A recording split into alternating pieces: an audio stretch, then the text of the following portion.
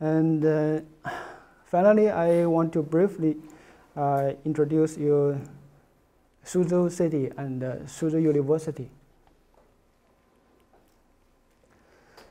So Suzhou is one of the major cities located in East China. It's very close to Shanghai. And it has a very long history of over 2,500 years.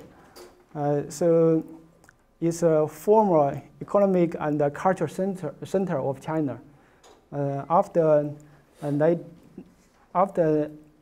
1860, so Suzhou is replaced by Shanghai. So now Shanghai is the economic center of China.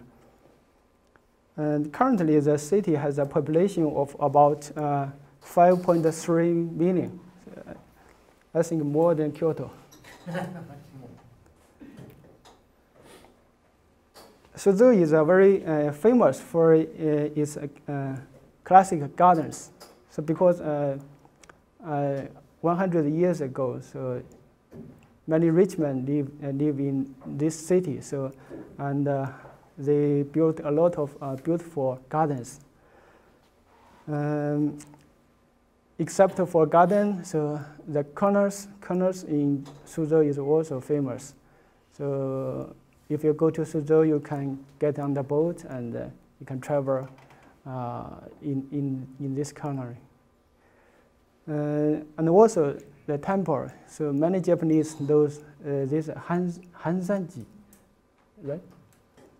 Kansanji. Cold, right? Yeah.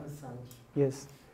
So each year, many Japanese tourists go to Suzhou and visit this temple because there is a story between China and Japan about this temple. Yeah. So it's a very nice city for tourists, for tourism. And now Suzhou is also a modern city. So at night we can see it's very beautiful, just like Hong Kong or Shanghai. I think it's a very modern. It's not just historic, but it's also a modern city. And about the culture of Suzhou, Suzhou is also rich in colorful culture.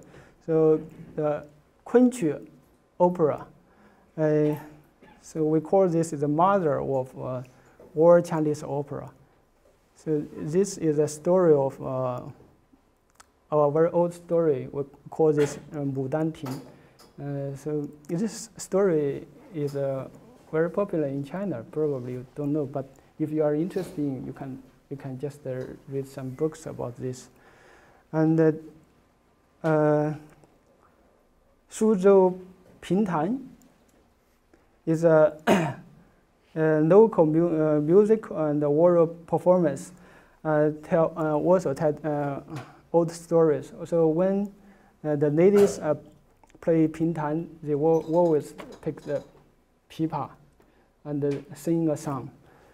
But for men, so they use a different instrument. I don't know the name, but yeah, for ladies, they always use pipa.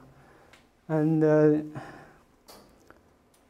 Suzhou silk embroidery is also famous in China. So it's one of the best souvenir for the foreigners. So many people went to Suzhou and buy this handcraft. And next, I want to introduce my university, Suzhou University. The main campus of Suzhou University is located in the east of ancient Suzhou city. So you can see the river. This river surrounds the city. And on the bank of the moat, so just on the bank of the moat. And this campus is among one of the most beautiful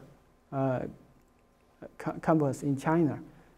But this university is not founded by Chinese. It's founded by an American modist in 1900. So the first chancellor name is Dr. Yang J. Allen. And so, after 1949, the new government changed the style. So part of the Suzhou University moved to Taiwan. So right now they still have the old name, Dongwu University. But for us, the name of the university already changed to Suzhou University. So this university is a very historic university. Like Tsinghua University, there are also two Tsinghua University. One is in Beijing and the other one is in Taiwan. Also, we can find the same name of the university in Taiwan also. Yes. Suzhou University in Taiwan. Right now they use this name. They changed the name. They use the original name. We changed the name. Yeah.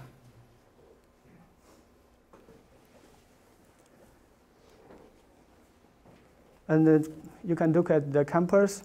So owing to the Methodist background and the Suzhou local culture, so you can find many historic buildings with either Western style and also the Chinese style. So for Chinese building, you can always see a small river and a bridge across the river and a little house. This is one of the typical building in Suzhou. And also you can see that this is a tower for bell tower. This is a bell tower.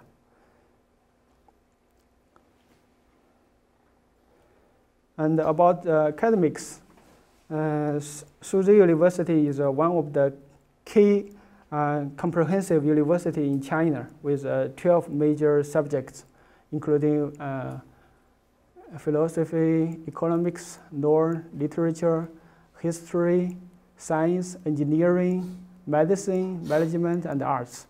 So currently, Suzhou University has more than 22,000 undergraduate students and more than 12,000 graduate students.